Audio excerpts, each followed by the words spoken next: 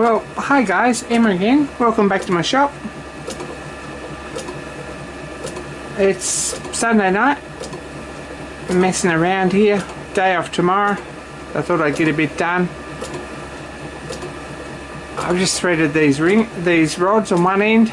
They're a little bit long still. I'm going to have to shorten them up. These were just some bits I had laying around. I think they're 3mm soft something. I don't know what it is. Seems to be plated or coated with something. I think they come with a paint dish or something, and brush holders, or anyway they're useful for something, and this is what I'm going to use them for. So these need to be 136mm long, and they need 6mm of thread on each end, and that's another job done. So let's get in and make them the right length and thread them. So I did them in the blue bottle and marked them at 136mm, it says. So they want about, it's like about 12 or 14mm off the end. So I've blued them and marked them and cut them all off the same length. They don't have to be particularly critical, they've just got to look nice.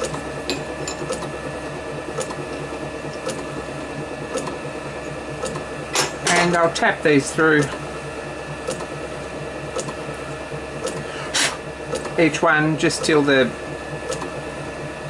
starts to show through the other side of the button die. That's about 6mm or something, as long as they're all the same too.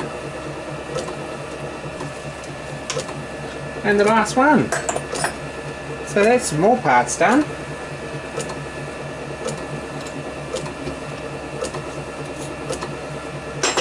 These threaded so easy because they're actually 3mm rods, and I've threaded them 1/8 Whitworth because I've got a tap and a die for that size, and then we still need to make some nuts.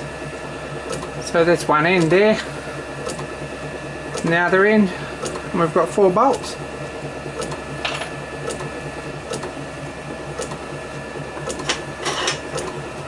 Make sure that's nice and tight. Our lathe's all oiled up.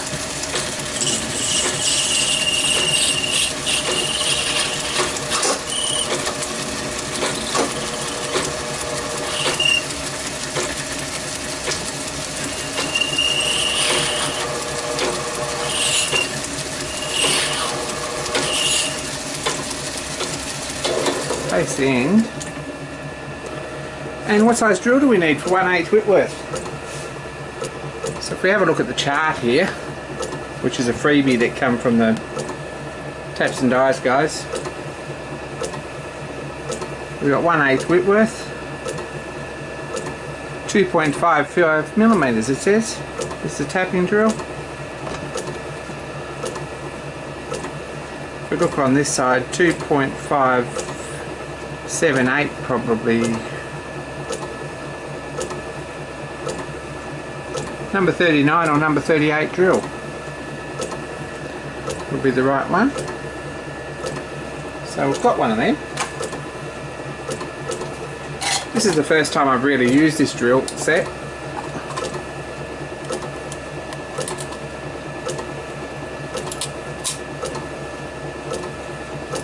I think we're going to try one with a number 38.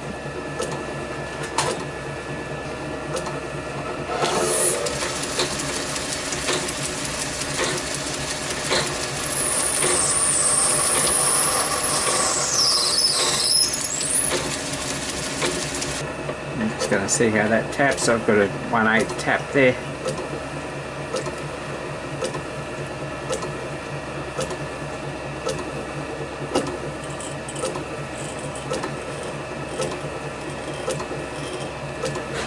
The answer looks like it's probably very easily. There's quite a bit sticking out.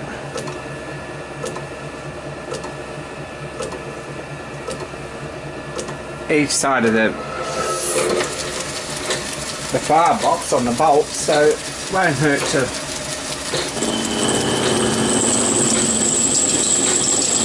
make fairly long nuts.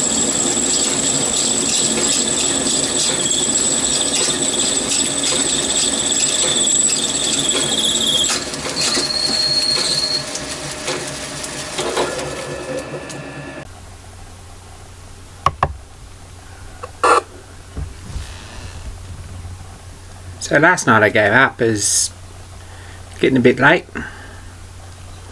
and this morning I got up and I finished off these 8 little nuts, and just 1/4 inch brass with a thread in the middle, about 350 thou long. There shouldn't be much thread sticking out in the end of each one. So I guess the next job is to put it all together.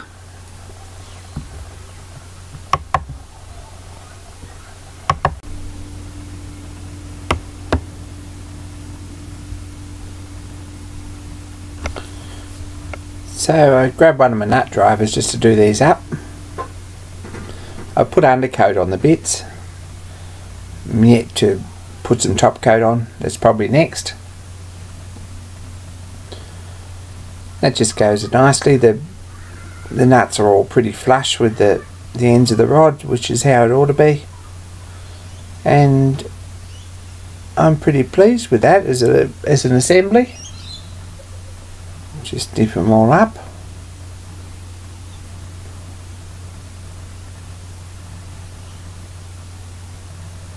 And the last ones. And there we go, guys. That's the firebox done.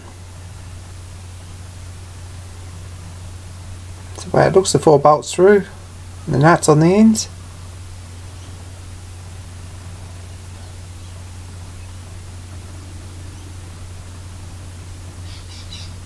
And put the boiler tube in, and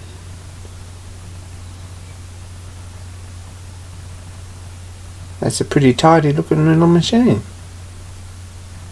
So far that's what we've got. It's starting to look like it's supposed to. Very, very businesslike and nicely made. I'm rather pleased with this. Now, just to see who's been listening right through to the end, I'm going to have to come up with a colour to paint this. So if anyone wants to offer any suggestions, that'd be fantastic. Comment for me, and I'll certainly do a shout out to anyone who comes up with a colour that's going to look half good. So let me know, guys. Kenneth KW painted his yellow and black, which is quite neat, I guess, but I've got a range of colours, and yeah, let me know what you think. Let's have some input. Anyway, thanks for watching, and more soon.